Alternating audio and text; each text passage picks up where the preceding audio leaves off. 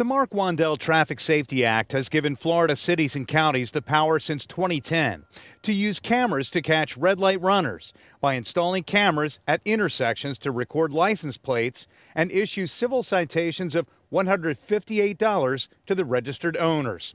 It's widely praised by those communities for reducing crashes and saving lives, and most drivers we talk with think it works. I think it does make it safer for us, because at the end of the day, a lot of people run the red lights.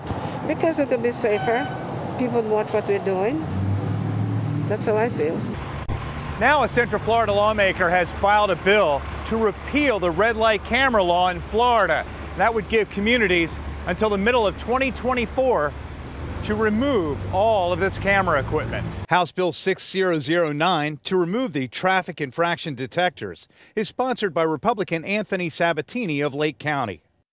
Red light cameras have saved 0 lives in Florida. They've helped 0 people. A 2018 study by Florida International University concluded the raw figures show little benefit compared to the intersections that did not use automated enforcement.